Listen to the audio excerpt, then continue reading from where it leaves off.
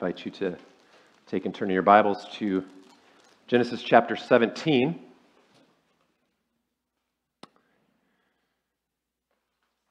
Genesis chapter 17. If you didn't bring a Bible of your own and you'd like to use a Bible in the seat, it's on page 11. Page 11. If you're new with us this morning, we've been in a series, been in an extended survey through the book of Genesis, and we're in sort of a mini-series that we're calling Number the Stars, the life and legacy of Abraham. If you grew up in the church, I wonder how many of you grew up in a church that used a teaching tool called a catechism. Anybody grow up in a church with a teaching tool called a catechism? Personally, I always associated that word with the Roman Catholic Church.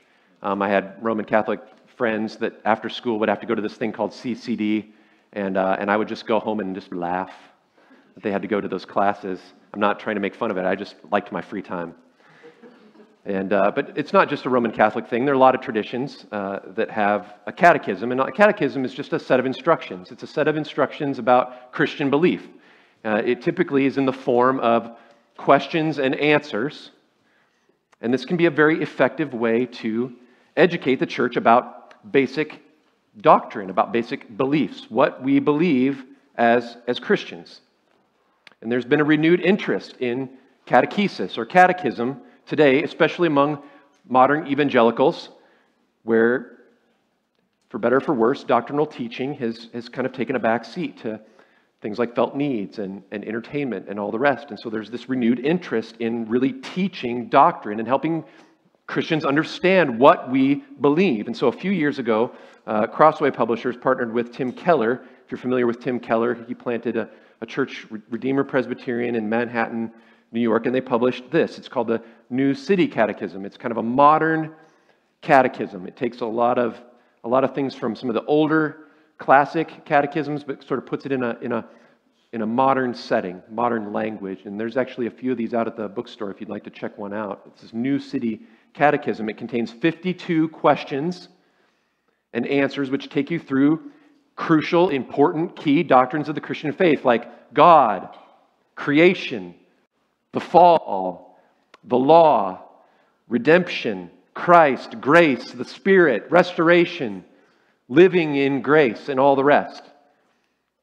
But the first question is the one that I want to highlight this morning. The first question from the New City Catechism, because it really gets to the heart of today's message from Genesis chapter 17. And the first question in this New City Catechism is, what is your only hope in life and death?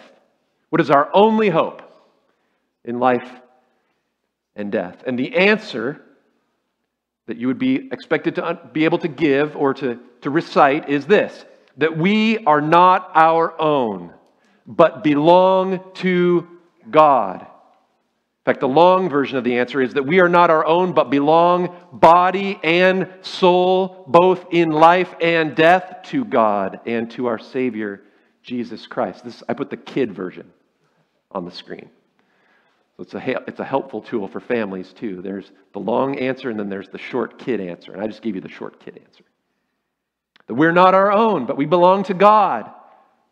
Kids could remember that, right? I don't belong to myself. I belong to God. This is the essence, friends, of what it means to be in a covenant relationship with God. Being God's treasured possession and living our lives fully in His loving presence. That's what it means to be in a relationship with God. And in today's passage, we're going to see God invite Abram, this friend that we've been making for these last several weeks, Abram, who is sadly now living in the wreckage of his own foolish making, right? If you remember last week's message, you can go back and listen to it on the website if you want. He's now living sort of in the shambles of his foolish decisions, but now God is going to invite him in this chapter to live what I'm saying in the title of this message, Coram Deo. Coram Deo. That's a Latin phrase for smarty pants who want to sound intelligent, right? Coram Deo. It's a Latin phrase which means in the presence of God. To live before God, before the face of God. This was Abram's only hope. Only hope in life and death. Not that he was a winner. Not that he was a successful, self-made man or the captain of his own ship. His only hope is that he belongs to God. Completely to God. Is that your only hope this morning? Friends, this is a tremendous opportunity to hear from God. Every single time we open God's Word, we hear from Him. And have this opportunity now to be invited by Him, to live Coram Deo, to live in His presence. And I just want to encourage you, don't resist Him this morning. If you hear His voice, don't harden your heart against Him. But embrace what God is inviting you to this morning. God has a word for us this morning in Genesis chapter 17. And so let's read it together. And it's our tradition here at Faith Baptist that when we read Scripture, we stand in honor of God's Word, because this is God speaking now to us. These are not the words of man, these are the words of God. Follow along in your Bibles as I read Genesis chapter 17, starting in verse 1. When Abram was 99 years old, the Lord appeared to Abram and said to him, I am God Almighty. Walk before me and be blameless, that I may make my covenant between me and you, and may multiply you greatly. Then Abram fell on his face, and God said to him, Behold, my covenant is with you, and you shall be the father of a multitude of nations. No longer shall your name be called Abram, but your name shall be Abraham. That's the name we know, isn't it? For I have made you the father of a multitude of nations. I will make you exceedingly fruitful. I will make you into nations, and kings shall come from you. And I will establish my covenant between me and you and your offspring after you, throughout their generations, for an everlasting covenant, to be God to you and to your offspring after you. And I will give to you and to your offspring after you the land of your sojournings, all the land of Canaan, for an everlasting possession. And most importantly, I will be their God. And God said to Abraham,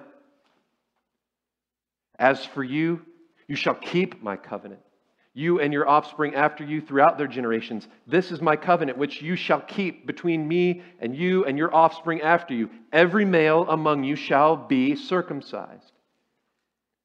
You shall be circumcised in the flesh of your foreskins, and it shall be a sign of the covenant between me and you. He who is 8 days old among you shall be circumcised, every male throughout your generations, whether born in your house or bought with your money from any foreigner who is not of your offspring. Both he who is born in your house and he who is bought with your money shall surely be circumcised. So shall my covenant be in your flesh, an everlasting covenant. Any uncircumcised male who is not circumcised in the flesh of his foreskin shall be cut off from his people. He's broken my covenant. And God said to Abraham, As for Sarai, your wife, you shall not call her name Sarai, but Sarah shall be her name. And I will bless her. And moreover, I will give you a son by her. I will bless her, and she shall become nations. Kings of peoples shall come from her. Then Abraham fell on his face and laughed and said to himself, Shall a child be born to a man who is 100 years old? Shall Sarah, who is 90 years old, bear a child? And Abraham said to God, Oh, that Ishmael might live before you. God said, No, but Sarah, your wife, shall bear a son, and you shall call his name Isaac. I will establish my covenant with him as an everlasting covenant for his offspring after him. As for Ishmael, I have heard you. Behold, I have blessed him, and will make him into a great nation. But I will establish my covenant with Isaac, whom Sarah shall bear to you at this time next year. When he had finished talking with him, God went up from Abraham. Then Abraham took Ishmael, his son, and all those born in his house, or bought with his money, every male among the men of Abraham's house, and he circumcised the flesh of their foreskins that very day. as God had said to him.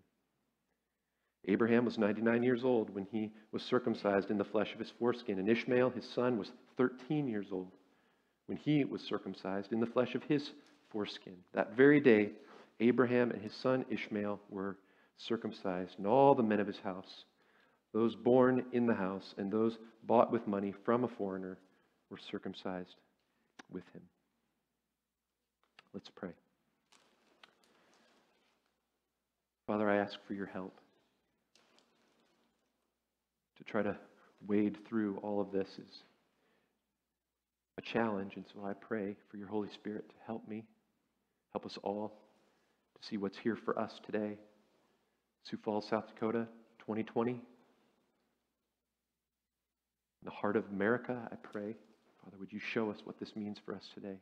What it means to live Coram Deo, to live in the presence of God, to live before your face and walk before you blameless. Show us what that means, what that looks like. May we not resist your Holy Spirit if you're speaking to us this morning, but may we receive what you have for us and take it to heart. I pray this in Christ's name. Amen. Thank you. You may be seated. Well, if you remember a couple weeks ago in chapter 15, we saw that God had sort of initiated already, sort of inaugurated this covenant with Abram. Chapter 15, verse 5, look toward heaven. Remember this. Look toward heaven and number the stars. This is the reason we call this series, Number the Stars. Number the stars, Abram, if you're able. Give it a go. Give it a shot. Number the stars. So shall your offspring be. You look at the sky now, you're going to see the promise of God. And then God clarified and even went a step further and visually confirmed his covenant. If you remember the smoking pot and the flaming torch, that just sort of bizarre ritual, that vision that Abram had. Smoking pot, the flaming torch, God's own holy presence passing between these animal carcasses that had been cut in half and laid out as sort of this path, and the smoking pot and the flaming torch passed between them as a way of saying, if this covenant be broken, something bad is going to happen to the one who breaks this covenant. Of course, God passes between these animal carcasses alone. Abram doesn't follow him. And God says, to your offspring I give this land. And with this display, God then declared himself to be the sole responsible party in this covenant. And then came, then for Abram's part, we saw in chapter 15, verse 6, Abram believed.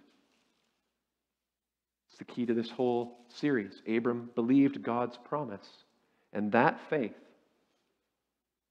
was counted to him as righteousness. It was credited to his account.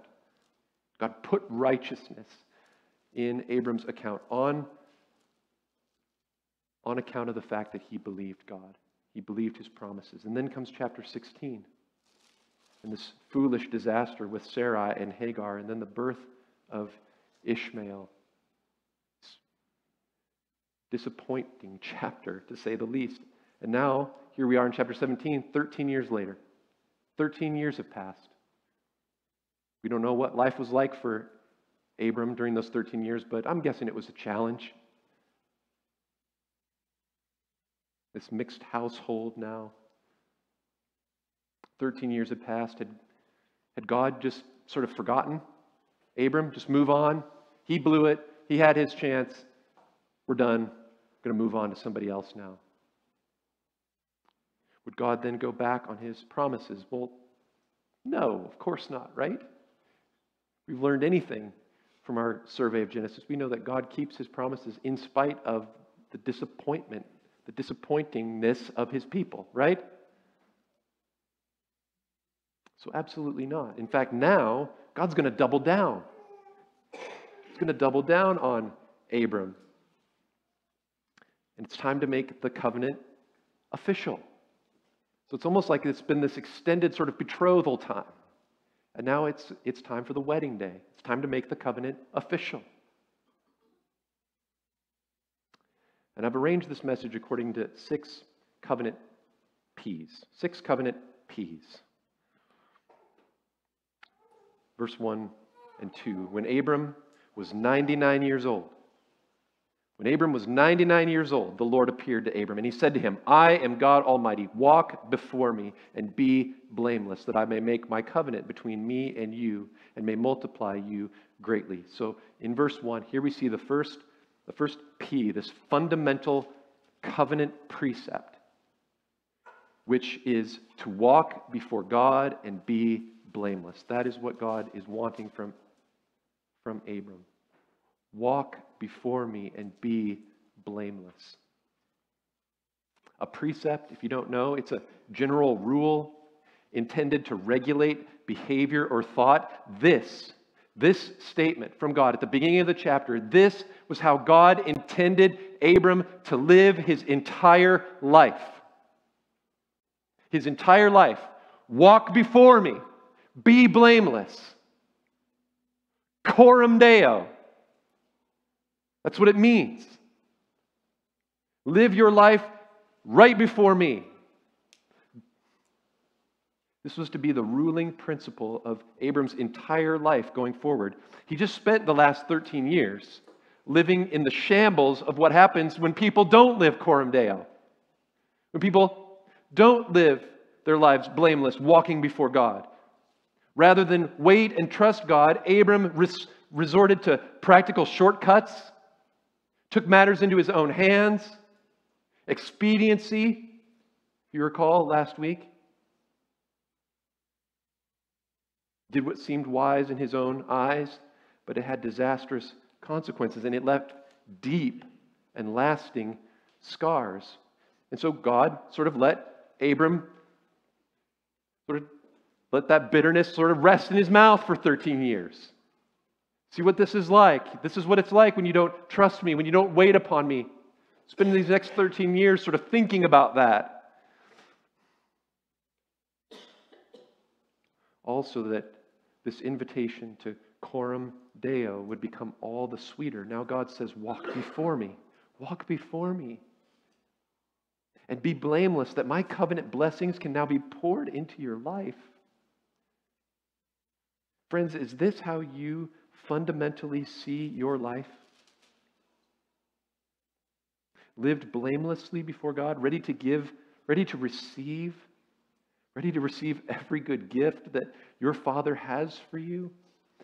Maybe if we put it in New Testament terms, do you, by the mercies of God, present your whole self as a living sacrifice, like we just sang?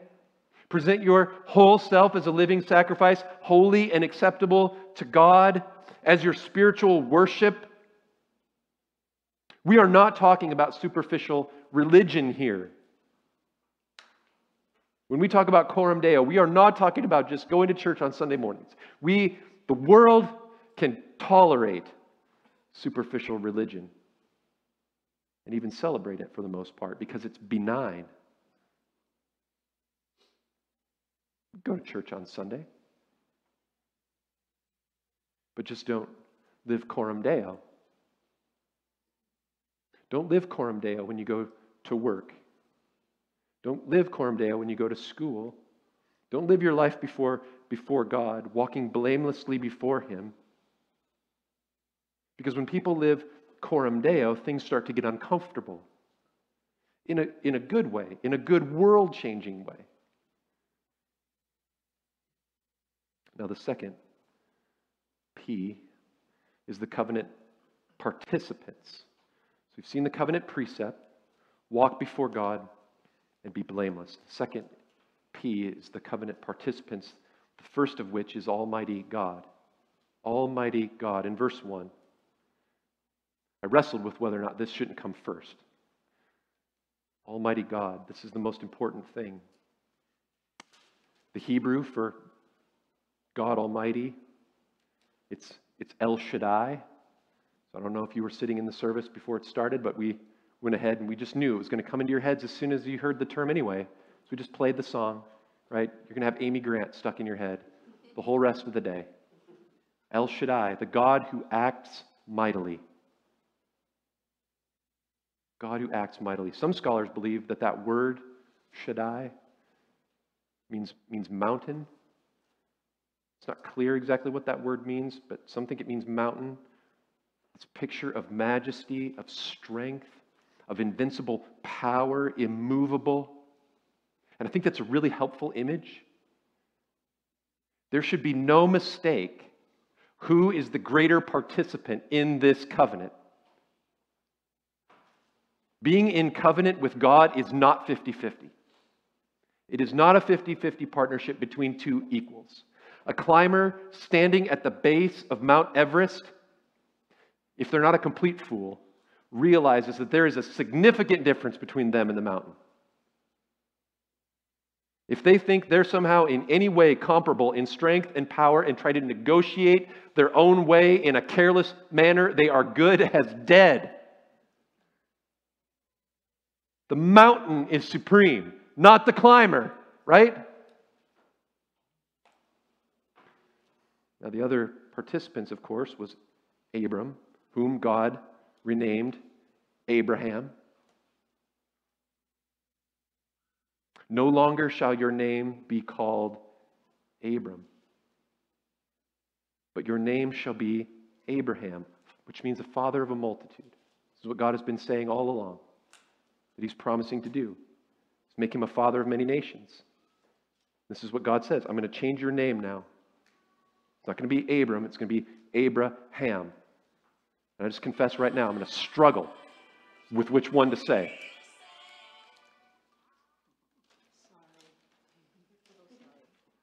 Now let's not forget, too, that these covenant blessings also included his wife Sarai.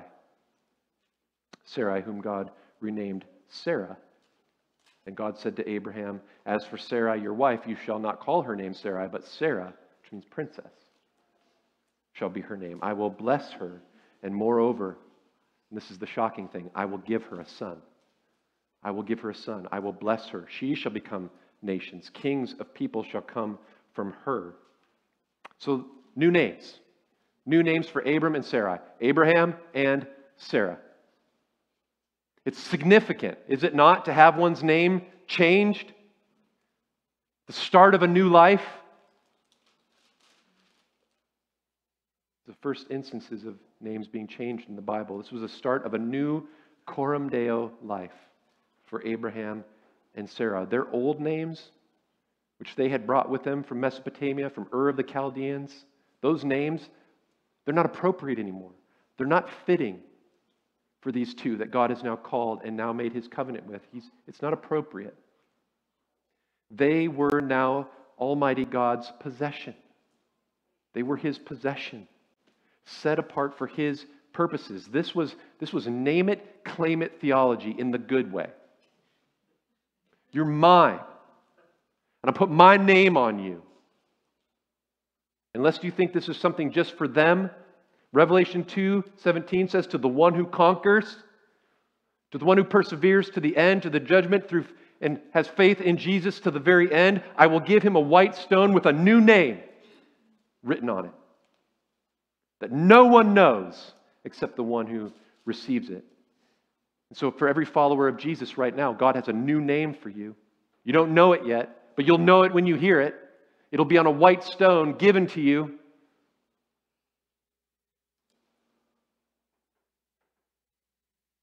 A new name means a new life with new purpose. Whole different set of priorities centered around God Almighty. And another significant aspect of this covenant emerges. The third P, covenant perpetuity. Covenant perpetuity, that's just a fancy word for foreverness. Perpetuity. And I will give to you and to your offspring after you the land of your sojournings, all the land of Canaan, for an everlasting possession. That's new information. Everlasting possession. And I will be their God. Verse 8. This covenant didn't have an expiration date, nor was it limited to Abraham and Sarah, who were already in the twilight years of their lives. The covenant blessing would be carried forward to the future offspring, starting with a promised son who would be born to Sarah. Verse 16. And frankly, this all just seemed still implausible from Abraham's point of view, despite the things that he had seen, and the ways that God had worked and moved in his life. It still seemed implausible, and so he laughs at the very idea, doesn't he? And he even had the boldness to negotiate for Ishmael, the son that he had already had with Hagar. Make him the promised son. There's no disrespect in this now. If there had been, we would know it. It just sounded too good to be true. What do you do when something sounds too good to be true? You laugh. You laugh. And Abraham pleading with God for Ishmael, his son, that's something every father should do for their son. God wasn't deaf to that plea. Ishmael, yes, would be blessed too, but God said, Sarah, your wife shall bear you a son. You shall call his name Isaac. The irony of that is that Isaac means he laughs. He laughs. God has a sense of humor. You laugh at me, Isaac's going to be his name. And I will establish my covenant with him as an everlasting covenant for his offspring after him. Here's the point. Friends, living Coram Deo means looking at the bigger picture. Looking beyond just sort of our little slice, our little vapor of a life. This little blip of a moment that we live. Living Coram Deo means looking beyond that. Looking to generations into the future. Seeing ourselves as one part of a much larger story, which is what Abraham was. Just a little part of a much larger story, which includes us today. And we'll see that in a moment. And this brings us to the next P, the covenant proof. The covenant proof, the sign. The sign that stands out so prominently in the very center of this text. The sign of the everlasting covenant that will be for Abraham and his offspring after him. The sign was to be male circumcision. That was the sign that God had appointed.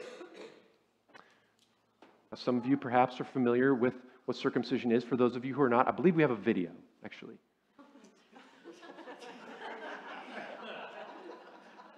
I'm so glad you laughed. And it didn't just get awkwardly silent. You just read the passage again. This is my covenant which you shall keep between me and you and your offspring after you. Every male among you shall be circumcised. You shall be circumcised in the flesh of your foreskins. It shall be a sign of the covenant between me and you.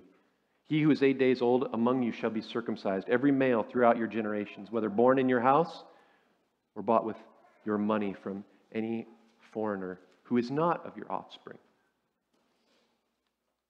Kind of makes you think back to Genesis 12, where he says, in you all the families of the earth shall be blessed. This promise is for you and your offspring, but others are going to be included too. It's a little bit of a foretaste of that. Both he who is born in your house and he who is bought with your money shall surely be circumcised. So shall my covenant be in your flesh, an everlasting covenant. This wasn't a sign that God had just invented out of thin air, just for Abraham and his offspring. Circumcision as a ritual was well known and widespread in the ancient days, in ancient cultures. It was a fertility ritual. It was often performed to young men before they entered adulthood or before they got married. So it served as an appropriate sign for God to sort of commandeer or sort of reappropriate for his purposes, given that the covenant that he had just made with Abraham, or he is making with Abraham and Sarah, involves reproduction. It involves the sanctifying and multiplying of offspring, of literally his seed and future generations. So it's a meaningful sign.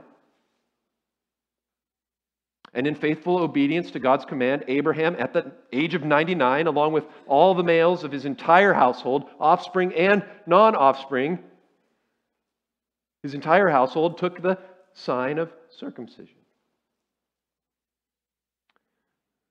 Their bodies now bore the physical irreversible mark that they belonged totally to God. This was Abraham's way of saying to God, I'm all yours. I am all yours. My entire household, it's all yours. Abraham was fully committed. He was all in. And he's now ready to live Coram Deo. Fully committed, all in. What about you?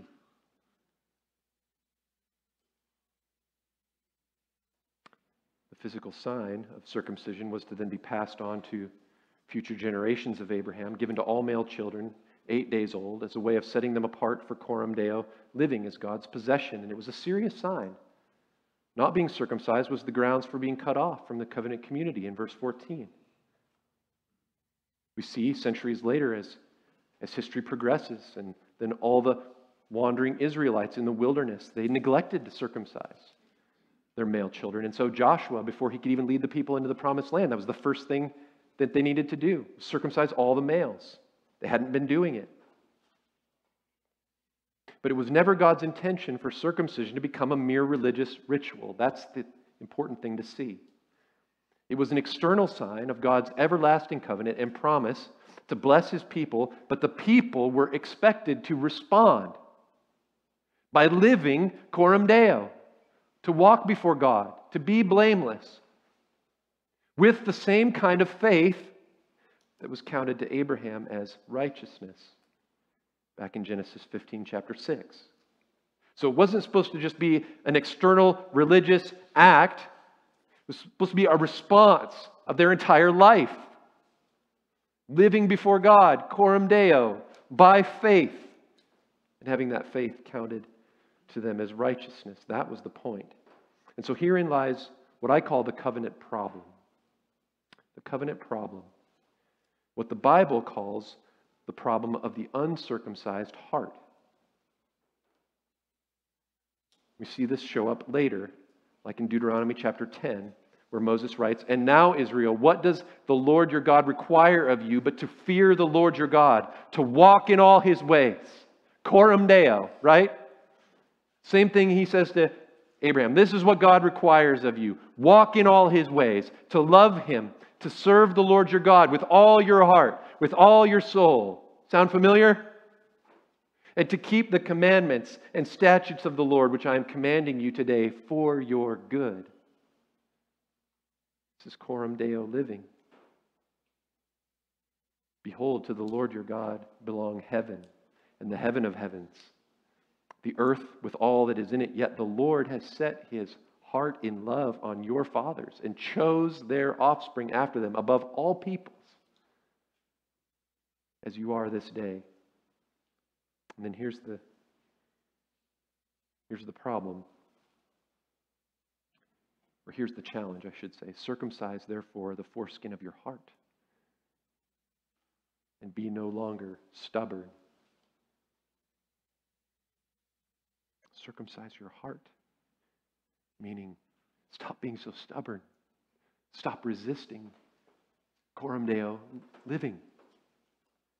That's what the uncircumcised heart was a metaphor for. It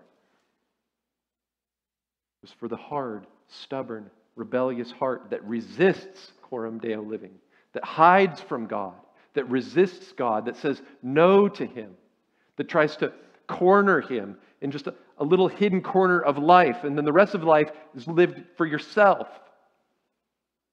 That's the uncircumcised heart, and no physical external mark on the body or religious duty or sacramental ritual can change the heart of stone and bring it to life. The covenant that God made with Abraham and his offspring, it wasn't designed to do that. So I close with the covenant perfection then. Now there's a term in technology, if you've ever heard this before, called planned obsolescence. Have you ever heard that term before with respect to technology? It's sort of the idea that you plan or design a product like a computer or a phone or something like that. You plan and design it with a limited useful life. so that it becomes obsolete or unfashionable or no longer functional after a certain period of time, so that you'll go buy another one. You'll go buy something better, right? It's planned obsolescence. This everlasting covenant with Abraham and his offspring that was established by God, it was established with planned obsolescence. I'm hoping and praying that illustration works. Planned obsolescence. How can that be? How can something that is supposed to be everlasting ever become old and obsolete? Well, it does so by perfecting it. By perfecting it, by putting something better, even better, in its place that not only maintains the original precept, which is Coram Deo living, walk before God, be blameless, but also provides the necessary means, which is a new circumcised heart. God says, and I will give you a new heart and a new spirit I will put within you. I will take out the heart of stone from your flesh and give you a heart of flesh. This is the heart circumcision that each one of us needs if we are to truly live Coram Deo in the presence of God. It isn't by means of physical circumcision, but through faith in Jesus Christ. This is covenant perfection. That one can now become the offspring of Abraham, having their stubborn hearts surgically, permanently removed by the Holy Spirit and then replaced by a new living heart that longs for and is empowered for Coram Deo living, walking blamelessly in the presence of God.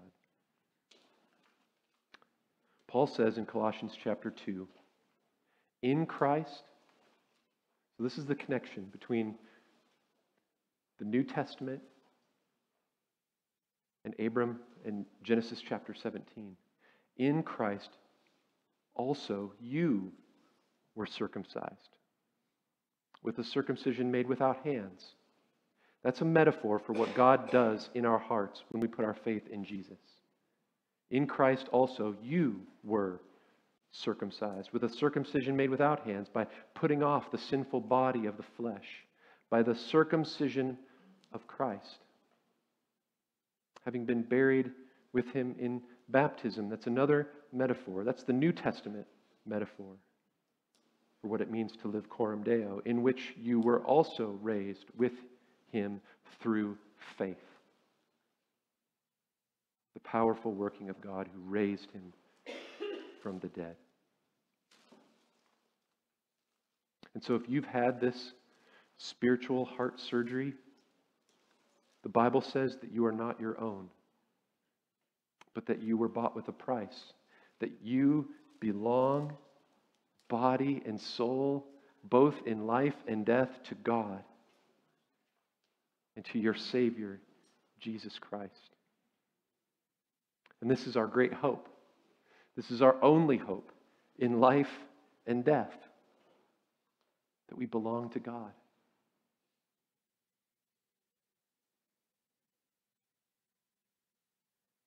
That we've been invited by our Father to live Coram Deo, to walk before him in his loving presence as his treasured possession, bought with the precious blood of Christ. And so I don't know where you're at this morning. I don't know where your hope levels are. But our only hope in life and death is that we aren't our own, but that we belong to God. Has God done that heart surgery on you? Has the Holy Spirit come and taken out that heart of stone and put in a heart of flesh that desires and is empowered to live Coram Deo? Father, I pray this morning for anyone who is feeling as though their hope levels are at an all-time low. Would you, by your Spirit, cause them to see that they are not their own, but they have been truly bought with a price. That is our only hope. God, is that we belong to you, that you have made us your treasured possession through Jesus Christ, our Savior. May we leave this morning, Father, encouraged, hope-filled, blessed by you. We know that our enemy seeks to take these seeds of gospel hope and do away with them before we even leave the building. And I pray, Father, that you would thwart his efforts and that your Spirit would seal this hope in our hearts. I ask this in Jesus' name. Amen. Let's stand and let's just sing as we close.